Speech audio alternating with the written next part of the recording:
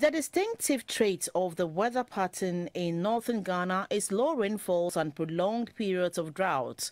So farmers in the Upper East region, unlike their counterparts down south, cannot cultivate their crops all year round. They also lose many of their livestock because the animals die of thirst in the dry season.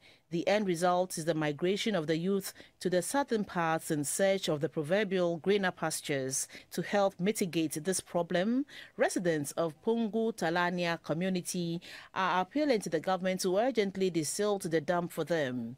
Even though some of their crops, including garden eggs, tomato, pepper, among others, were still fruiting, they had no option than to desert their farms for animals to feed on because there was no water in the dam. Some farmers were harvesting their unmatured pepper because the dam was dry. In an interview with GBC News, a resident of Pungu, Talania, Mr. Wilfred Pungu said inadequate water in the dam remains a headache for farmers. When we farm like this, the crops will come, but the water is not there. The water will normally take us about 2 or 3 months. It will finish. So it's a problem for us. A resident of Pungu, Talania, Madame Tamanga, appealed to the government for help.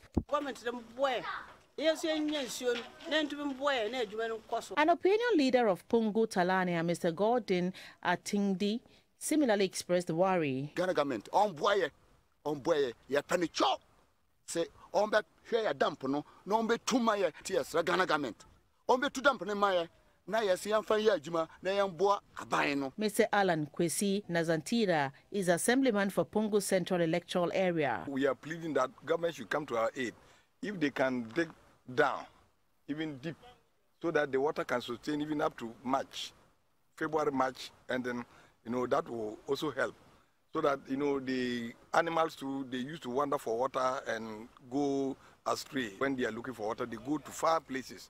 And the animals, they got missing. Pungu Talania is a farming community with a population of over 5,000.